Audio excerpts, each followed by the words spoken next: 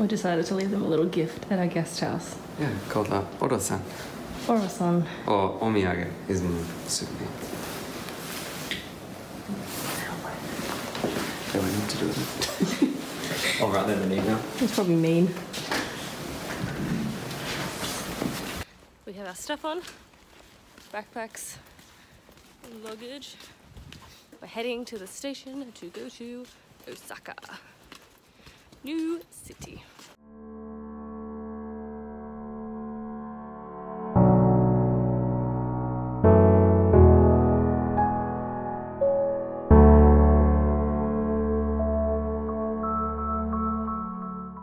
So we've arrived in Osaka, just dropped our bags off at the hotel and we went out to explore, and we got literally 5 feet from the hotel before we found a vending machine that Daniel wants to buy something like that. So what are you getting? I can't decide. I've got Jutor, which is like a brand that's everywhere, and I've got Fire.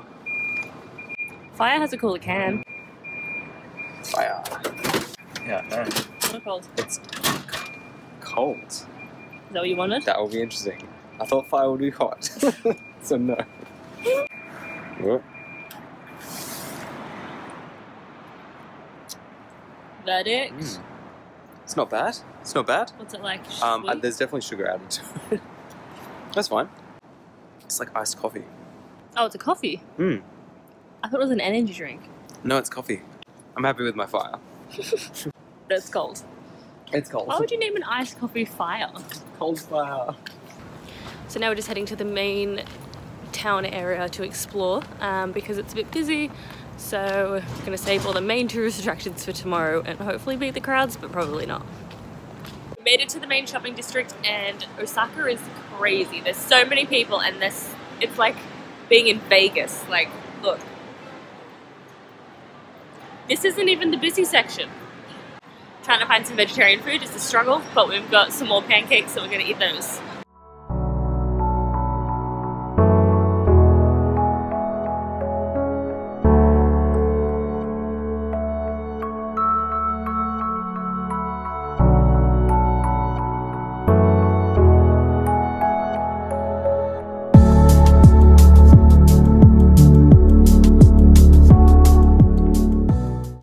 So in Osaka, it's crazy. So we managed to find a restaurant and we've just come inside. And it's okonomiyaki, which is like the signature dish for Osaka.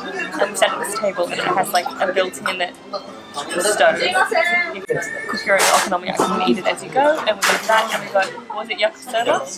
Yakisoba noodles as well to go with it. So I don't know, we're going to be like the biggest noobs trying to cook this, but and we got some sake and I got some Coke because I'm boring.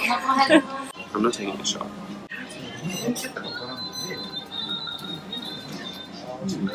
Quite smooth.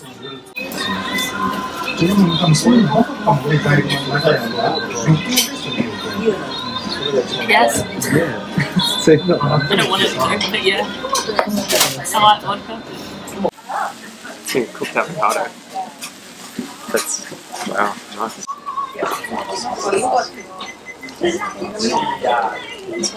Yakisoba? Okonomiyaki. Just cutting it like a pizza.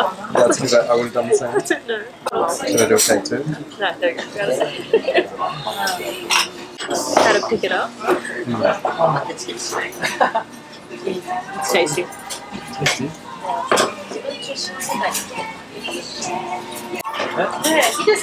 They both go really well together. We smashed it. Looks like we didn't even eat anything. It's so clean. Okonomiyaki should be on your list to try because it's amazing. It's like Japanese pizza. So tasty. So now we're going to go outside and just explore the craziness that is Osaka.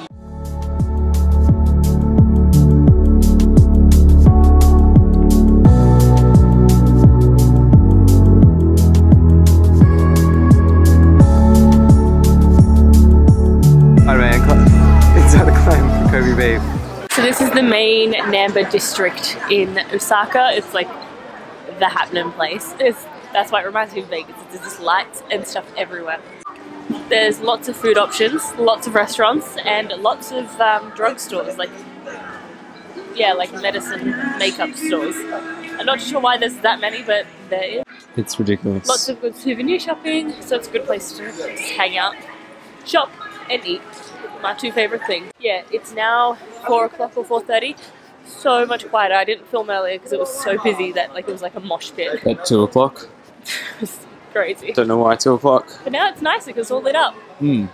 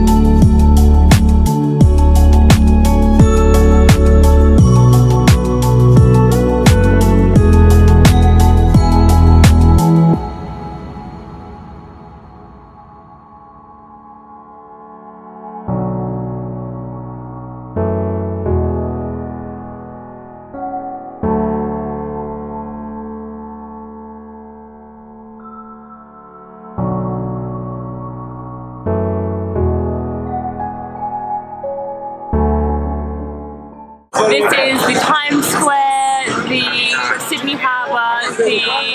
what else is famous? I can't even think. This is what makes Osaka famous. This is the Instagram spot. They have this canal running through the middle, surrounded by all the lights reflecting, and they have their mascot, which is the Running Man, up on a billboard behind you.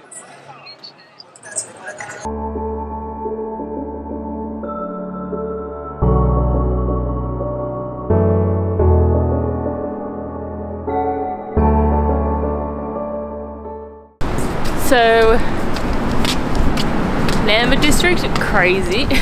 Namba District at night, which is good to travel in winter because it lights up earlier because the sun goes down faster, so you don't have to be out till midnight trying to catch all the lights, which is really good.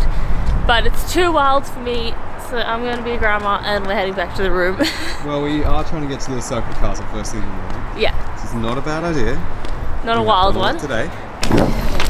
So it is our last morning in Osaka, and so we've headed to the castle so that we can try and beat the crowds, like always. But today it may have actually worked, there's not too many people around. Just some runners. This morning Daniel spent all morning sitting there learning about the history, so I'm going to cut to him telling you all about it because I don't know anything. Yep. So we are at Osaka Castle, which has a long, violent history. So I don't know their names exactly, so I'm going to use nicknames. So the first guy, Toshi, he built the castle. He built the inner gates, and there was a rival clan that wanted to basically take over the castle. They failed once. They had a second attempt that failed as well. And then the castle was passed on to the son when the father passed away. The son and the creator's wife. The rival clan attacked again and they took claim to the castle, and that caused the son and the wife to commit suicide. I think their graves are inside. Later on, it suffered fire, it suffered bombing during World War II, and it only finally finished reconstruction in 1997, so just 20 years ago.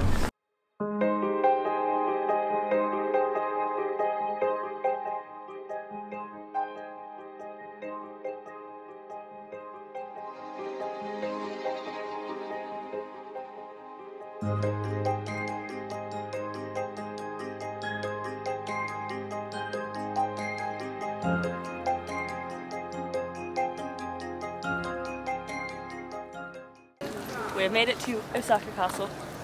This one is more different to the other ones I've been to because it does, like, I know it was only built like finished being built 22 years ago. Oh my gosh, can't talk today. Yeah, the refurbishment. But it does have more gold, other than the golden pavilion. I haven't seen that too much, and I haven't seen much green. It's normally like red or like black. 600 yen to get inside, so we're gonna get some tickets and then go inside and explore. Do you have any?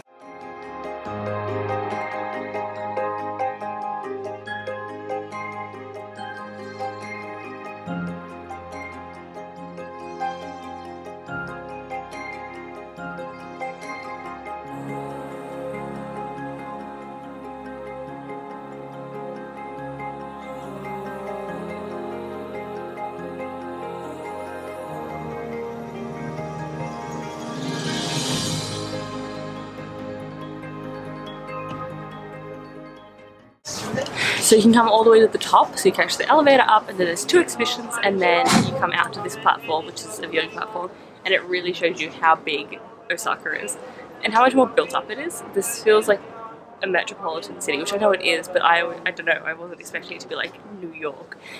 This feels bigger than Sydney. Japan's second biggest city. Oh, is it? Population, yeah. By population, well, that makes sense. I just was expecting it to be smaller than Kyoto for some reason. So the good thing with this view is that you can see the moat all around, and you can see all the decorations.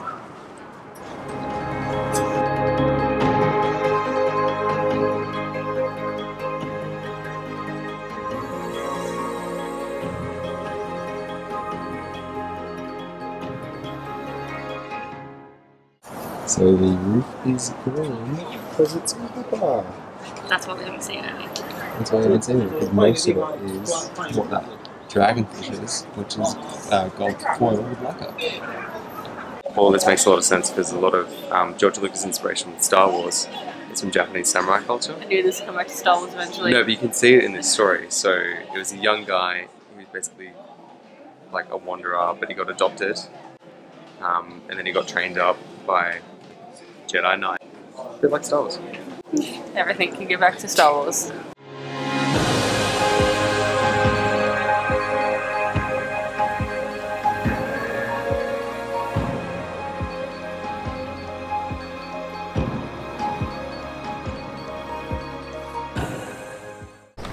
So finishing the museum, it was the most conventional attraction that we've been to so far. So you pay, you have your museum for like 5 floors, and then there's a view at the top.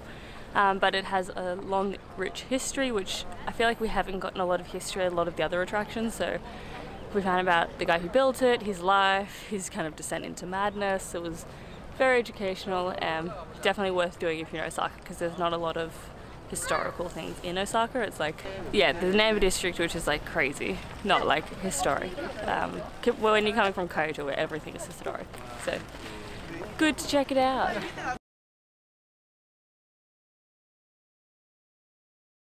So we're now walking back to our hotel, checking out and heading down to Hiroshima. Here we come, Hiroshima. Hey, it's Yvette from the future. Just wanted to drop in at the end of this video just to let you know that I have just launched my first blog, website, whatever, hub for everything for me. So click the link in the description. If I can put a link in the cards, I will. I don't know how skilled I am.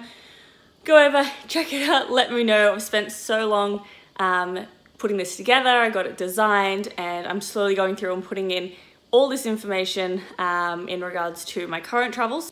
So China and Japan, which is this series, and then also going back and getting all of these places, everything I know about all of those on the blog. So I get a lot of questions constantly about what things to do, best times to go, my experiences of certain things. So I thought I was just going to put blog posts up of each of these things, and then that way I can link them out. If anyone has any questions, you can go and find it for yourself, or you can still ask me. Go over, check it out, let me know. Bye. Back to the video.